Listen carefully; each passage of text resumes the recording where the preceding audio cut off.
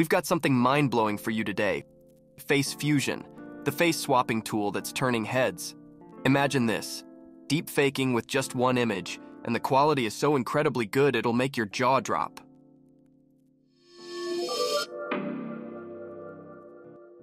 Now before we can begin to create these amazing deepfakes, we need to set up our platform. I will guide you step by step on how to do this by simply following the documentation from FaceFusion. I will leave a link in the description so you can follow along. To begin, select your platform. I will select Windows. Let's begin the process by installing Python on your device. Copy the first line and access your command prompt by typing cmd into the search tool. Next, paste the copied line into the command prompt and hit enter. Repeat this procedure for each line provided on the documentation page. This should take about 5 to 10 minutes to complete, and keep in mind that this setup only needs to be done once. It's crucial to note that for the final step, when selecting the Microsoft Visual Studio 2022 build tools, opt for the first choice, the desktop development with C++ package. Let's clone the repository by copying and pasting the provided line into the command prompt. Opening the command prompt is a bit different this time. Create an empty folder on your PC, open it, and then type cmd in the File Explorer address bar at the top. Paste the line we copied earlier and hit enter to copy all the files into this folder. Let's get our environment set up. We're almost at the finish line. Select your platform and copy the first line. Now open the command prompt just as we did previously, but this time within your FaceFusion folder. Paste the line, press enter, and repeat the process for the next line. Let's proceed with installing the dependencies. Follow the familiar steps. Open the command prompt via the FaceFusion folder and copy-paste the following line. Additionally, I suggest including this line if you have an NVIDIA GPU. It'll be in the description for your convenience. Once it's done, you will see it's successfully installed. Now the next step is important. If you have an NVIDIA GPU, downloading the CUDA toolkit and NVIDIA CUDNN. This is a GPU-accelerated library of primitives for deep neural networks. This will make FaceFusion run way faster, so if you have an NVIDIA GPU, I highly recommend downloading these. You might need to create an account on the NVIDIA website. After completing all those steps, it's finally time to run FaceFusion. Access the FaceFusion folder, open your command prompt, and simply type python run.py. Hit enter. Now copy this link and paste it in your browser. And there you have it. Welcome to the FaceFusion interface.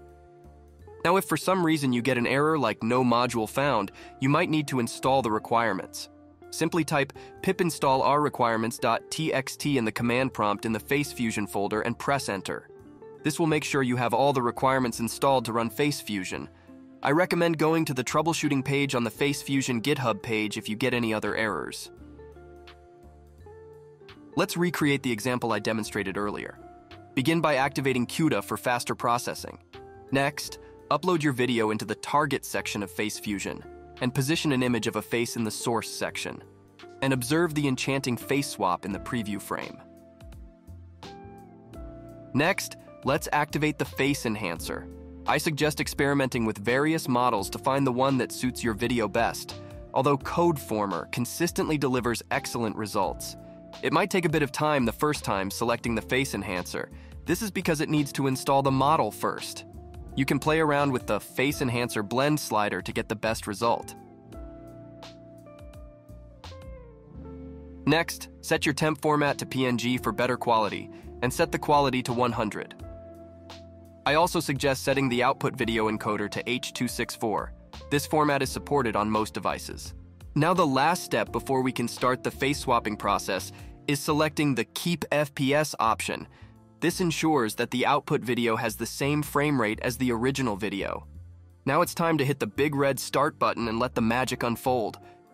If you open the command prompt, you can track the progress of your face swap video. As you can see, it's going pretty fast. It begins by extracting every frame from the video, followed by applying the face swap and enhancement to each image. Once that process wraps up, FaceFusion stitches the images back together into a video. Importantly, FaceFusion works without adding any noise to the video, ensuring a clean result, while also preserving the original audio intact. Now let's watch the video we just created.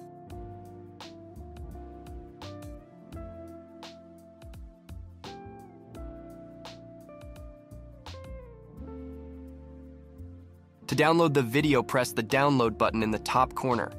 It's crucial to resist the urge to hit the big start button again, as doing so will result in the loss of your video, prompting FaceFusion to restart. I've fallen into this trap a few times myself. There's just something about that button that makes it so tempting to press. Now that's a wrap for today. If you enjoyed this video, make sure to give it a big thumbs up. And if you want to see more AI videos like this, then make sure you subscribe. Thank you for watching. See you in the next one.